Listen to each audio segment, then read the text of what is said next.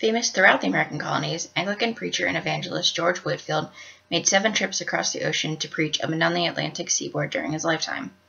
Although his sermons and the Great Awakening would eventually have an influence on the break with England, during his 3rd trip in 1746, Whitefield's sermon, Britain's Mercies and Britain's Duties, probably had a more unifying than dissenting effect on his listeners.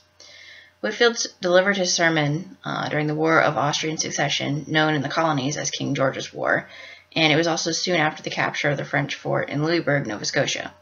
More specifically, Whitefield and others were gathered for a day of Thanksgiving after a storm had destroyed a large part of the French fleet on their way to recapture Cape Breton, which is where the fort was located. Now, after reading the sermon, it's clear that Whitefield's intention was to use the recent victory and the ongoing fighting to motivate his listeners to observe God's statutes and to keep his laws.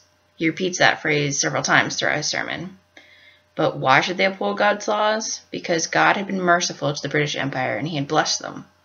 Such mercies should engender love, and that love then would lead to obedience. Whitefield proceeded to elaborate on the mercies that God had shown England, both in Britain and the North American colonies. Throughout it, his sermon, he talks about Henry VIII, how he broke from the Catholic Church to form a separate church, which was then briefly upheld by his son. The Catholic rule of his daughter Mary was brought to an end under Elizabeth, and the Armada of Catholic Spain was destroyed during her reign. Whitefield's dislike of Catholics is quite pronounced throughout the sermon. He refers to monks and friars as a plague, calls Catholicism an evil and a destroyer of liberty and the liberty of conscience, and believes that the Catholic Church is filled with superstitions.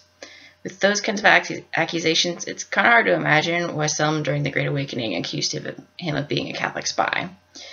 After his tirade against Rome and the French, he reminded his audience that God had greatly blessed the British by keeping them from falling under the rule of those who would destroy their civil and their religious liberties. Yet the British had yet to show the proper gratitude in his mind for receiving those mercies. How did he think that they were to do this? By observing the biblical statutes and by keeping God's law, that same phrase that he kept coming up throughout his sermon. He warned them of the consequences of not being grateful and saying that other trials may soon be coming, such as war, plague, disease, famine.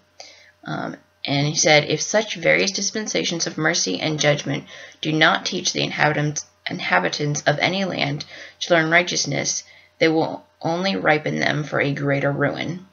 So by using historical and current examples of God's mercy, Whitefield hoped to spur his listeners to follow God's laws and statutes, as was their duty.